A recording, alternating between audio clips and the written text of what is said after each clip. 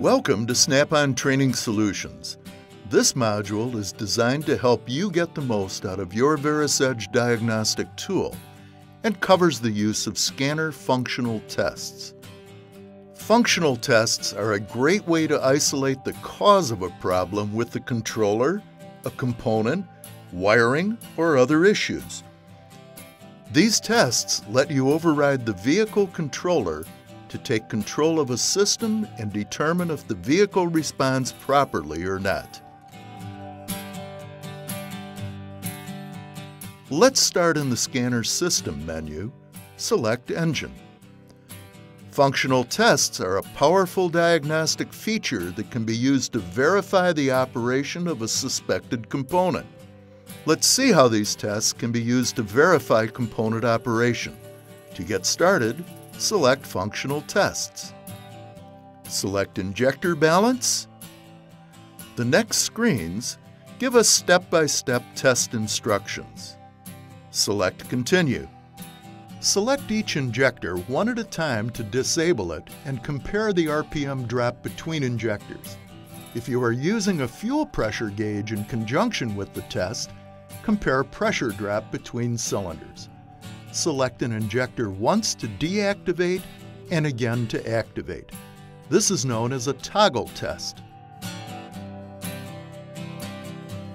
Other useful types of functional tests are output controls, which monitor live output data from the vehicle while you activate vehicle components, and actuator tests, which check operation of devices like solenoid valves, motors, and relays. A good example of a powerful output control test is the AC relay test. Select the test. The AC relay control shows at the top of the screen and the live data parameter view opens. By using the functional test and selecting On, you are overriding the controller.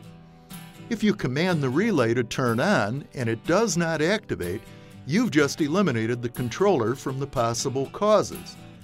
This pinpoints the likely problem to the relay or wiring. In order to choose relevant data parameters to monitor, use the Change List button to open the data menu. Select the data group Accessory, Electrical, Theft Data. Let's view data parameters relevant to the AC relay test. Tap Custom icon on the menu. First, use the Deselect All icon to deselect all parameters. Select just the parameters you want for your diagnosis. To perform the AC relay test, we will select AC-related data. Press OK to view your selected parameters. This will speed the data refresh rate to help you catch short, intermittent glitches. Here's your custom data list. Now you can observe the vehicle data response when you command the AC relay on and off. Snap-on is dedicated to helping you get the most out of your diagnostic tool and keep your customers happy. Be sure to watch the rest of the modules in this Training Solutions series.